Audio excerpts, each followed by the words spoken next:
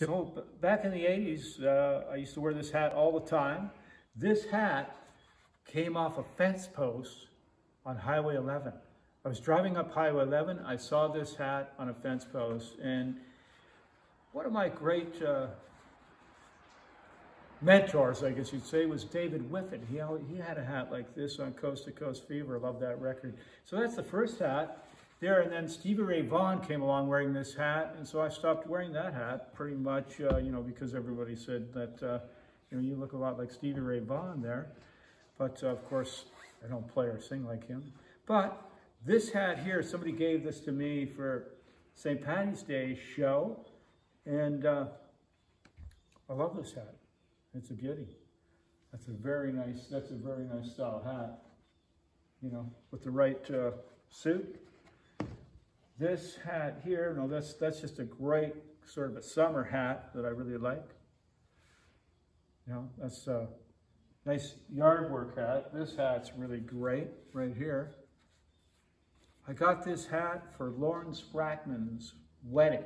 So I wore that because we were playing at his wedding and we had to sit out in the sun. So this was a good kind of hat. I bought it down in Peterborough, right on the main street there at one of the men's shops there. And I dickered with the guy in there to get him down in price on it a bit. And love this hat. It's really great. It's got this inner kind of sun thing, you know, to protect you from the sun.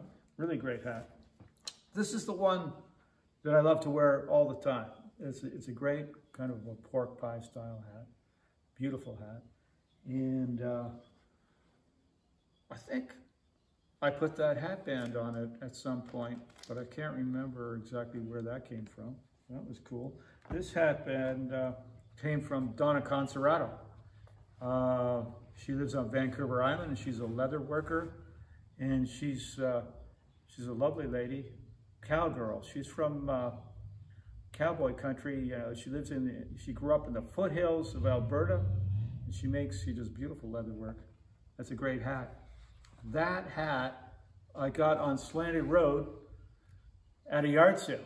I stopped into a yard sale at the farm just over here on Slanted Road, and that hat it was absolutely filthy dirty, and I was like, it was so full of farmer sweat. I didn't know if I even wanted to try it on, but I tried it on. It fit me perfect, and I asked the lady there, I says, well, how much do you want for that hat? And she says, oh, 25. And I thought, wow, 25 bucks, that's not quite a bit. But no, it was 25 cents. So, you know, that's a great hat for 25 cents. You know, it was filthy dirty, so I took it down to the Hatter on, where is that? That's on, is it Bayview or Avenue Road? I think it's Avenue Road. It might be Avenue Road. Avenue Road before you drop down the hill there.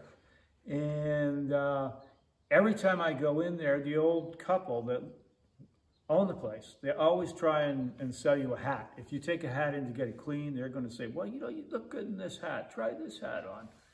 So I said, you know, some of the hats are pretty expensive, but nonetheless, they cleaned this hat for me. I think it cost 40 bucks to get it cleaned and blocked. And I wanted that kind of flat top, you know, Little Joe Cartwright look, you know, that, remember Little Joe Cartwright? And Hoss Cartwright, you know, Bonanza. I wanted that Little Joe Cartwright look, you know, because I think he was a left-handed gunslinger, so I'm left-handed, so, you know, not that I'm a gunslinger, but I always loved Little Joe Cartwright. Anyway, this hat here, this is a nice hat. Love this hat. I got this hat because my brother had a hat like this, and I thought, that is a cool hat, and so I saw one like that and thought, you know, if he's got one, you know, maybe I'll get one of those too. So that's why I got this hat, and it just came from a store, you know. I can't remember where I got it. Now the hat that I wear all the time, that you see me with a lot, I'm not sure where it is here. Let me look for it. I think it's out in the other room here.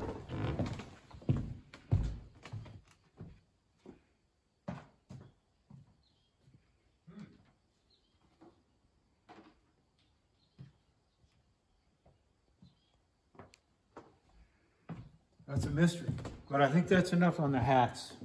But this one here is the one that I wear a lot at gigs. It's a nice hat, you know. That black hat was really hot under the stage lighting, and I don't know. If you see, you know, when I'm not wearing a hat, you can see, you know, I'm losing my hair pretty good.